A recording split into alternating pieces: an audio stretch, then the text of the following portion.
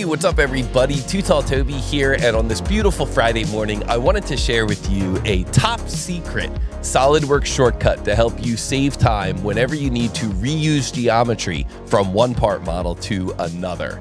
And so what I'm referring to here is the ability to take a feature like this fin, and maybe copy and paste it from another component like this pink component here.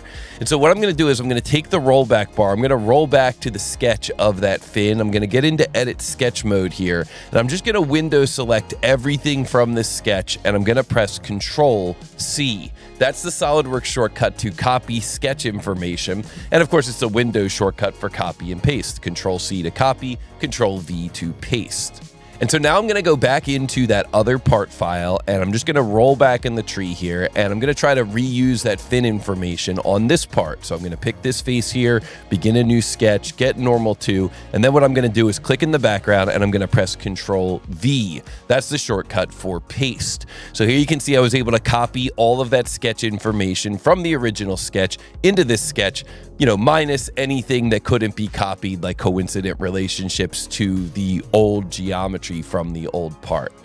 So now I want to move this geometry, and if you've ever been in this spot before in SolidWorks, take a moment and hit the like button, because I'm about to show you something that's going to save you a ton of time.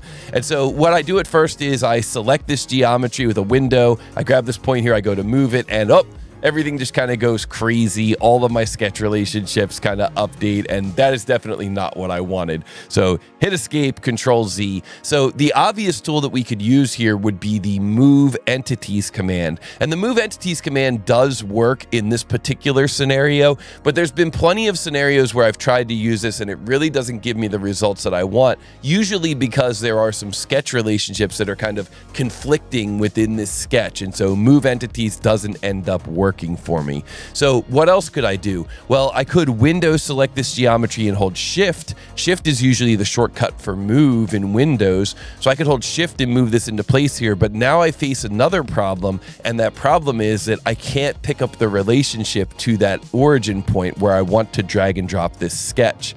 So here is the top secret move. This was actually taught to me by another SolidWorks guru, and that top secret move is we come into this new model here, we Control V to paste that sketch information down, we window select all that geometry, we hold Control. Now Control is normally a copy command. We hold Control, we start out on this point here and we drag this point, and then we stop holding Control, we let go of the button. So you'll notice there on my keyboard, I let go of that Control button, and now as we continue to drag, we can actually pick up on that coincident relationship, and thus we can drop that sketch exactly into the desired location.